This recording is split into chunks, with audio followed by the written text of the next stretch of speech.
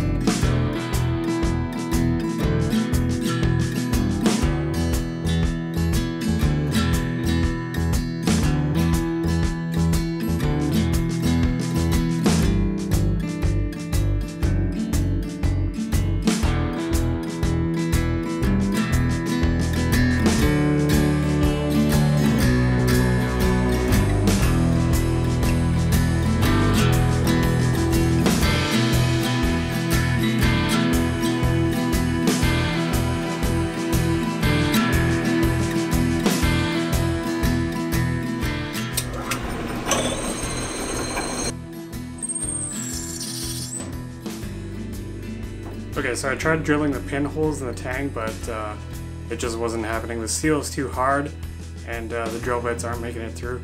So what I'm going to try to do is throw it in the forge and anneal it, which will hopefully soften up the steel enough for me to be able to drill the holes.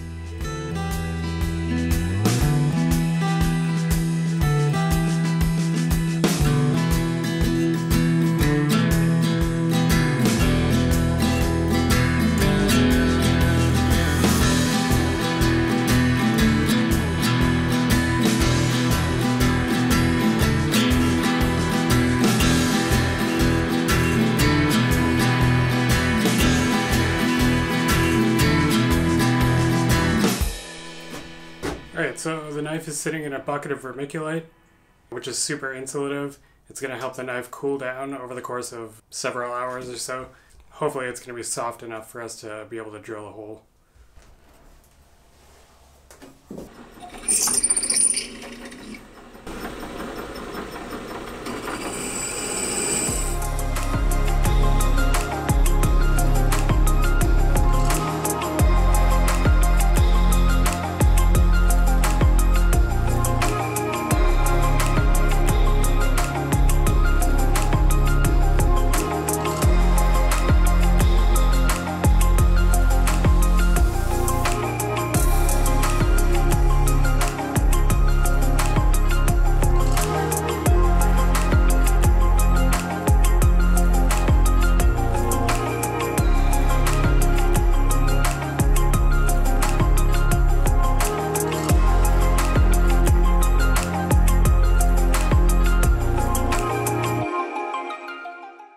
Okay, so the tang holes are all drilled.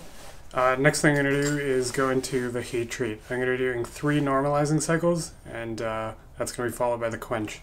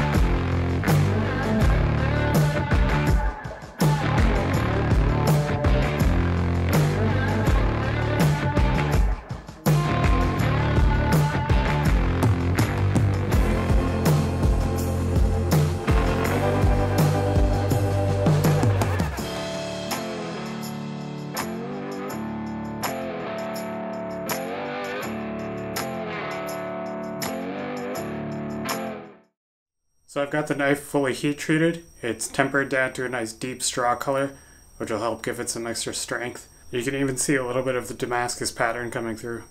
Next thing I'm going to do is grind in the bevels.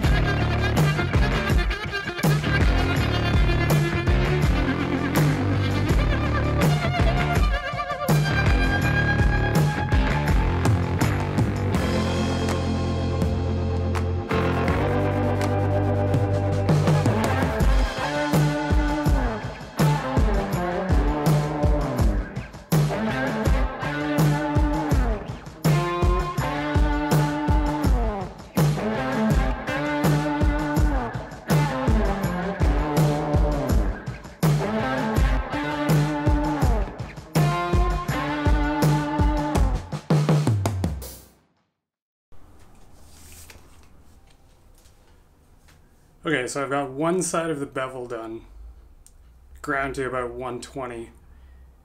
However, that's going to be it for this episode because I'm almost out of space on my memory card. But before we go, I'm thinking I want to do a test etch to see how that pattern looks. So the thing about etching Damascus at such a high grit, or such a low grit, sorry, is that you never get to see too much detail in the pattern. But like I said, this is at 120, so hopefully we'll get to see something come through.